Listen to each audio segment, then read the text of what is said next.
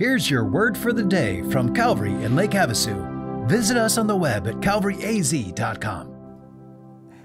Good morning, Calvary. Happy Friday. I'm Pastor Chad. I'm here with your word for the day. Hope we're going to see you this weekend as we head into Memorial Day weekend. If you're in town, drop in and worship with us. Hey, we're looking at the final chapter of King Saul's life, and we're looking at it because it reveals so much about David as he leads as king. So Saul is facing the Philistines. David had actually gone over to the Philistines and was trying to help them, and he's ready to fight with them. And the kings of the Philistines were like, we don't trust him. What if he turns on us and stabs us in the back because he's an Israelite? So they sent him away. And David did a bunch of heroic deeds, rescuing people and protecting villages and stuff like that. But Saul goes into battle against the Philistines, and it goes terribly. Saul and his sons are all killed in the battle. And news comes to David. And when David heard that Saul was dead, he tore his clothes. It was a sign of extreme grief. And he was just broken by this. And then the guy who brought the news, who has said, yeah, Saul was he was wounded, but he wasn't dead, and he asked me to kill him, and so I killed him so the enemies wouldn't torture him. And I took his crown and his armband and brought him to you. David has him killed. Again, that's grief. That's his anger. Remember, David said you shouldn't touch God's anointed, and this guy did what David wouldn't. Thought David would be happy, kind of misread the situation, cost him his life. And then David laments.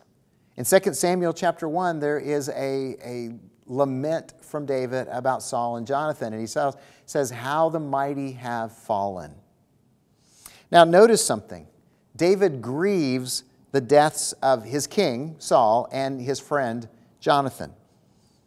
He doesn't rejoice that the man who tried to kill him for years is now dead. Isn't that amazing?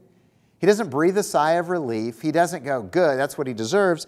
He grieves, even though Saul tried to cause him harm and kill him when David was completely innocent. And see, this reveals David's heart, because it shows us that David's heart is not bitter at all towards Saul. Isn't that amazing? Because you would think he would be so angry that he would rejoice in the destruction of his enemy. So how do we get like David? How do we protect our hearts from getting bitter and angry and unforgiving? The first thing is, like David, recognize God's authority. He just knew God was in control and he could trust God. Maybe you want to learn the refrain from Job chapter 1, when Job hears the news that his family has been wiped out and he's lost all his wealth, and he says this, the Lord gives and the Lord takes away. Blessed be the name of the Lord. Trust God. So recognize God's authority, and then recognize God's blessings in your life. When we recognize how much we're blessed and that we don't deserve all those blessings, it fills us with gratitude. When we look at what we don't have and we complain about what we don't have, it leads to discontent, and discontent leads to bitterness. So recognize God's authority, recognize God's blessings, and then enter into the discipline of praying for your enemies. Look, if you've been listening, you've heard me quote Matthew 5 a whole bunch. Jesus said, love your neighbor. You've heard it said, love your neighbor and hate your enemy. I say to you, love your enemies and pray for those who persecute you. Listen, that is an instruction on how we can avoid bitterness in our lives, because we need to pray for those people who are trying to hurt us, or pray for those people who have hurt us.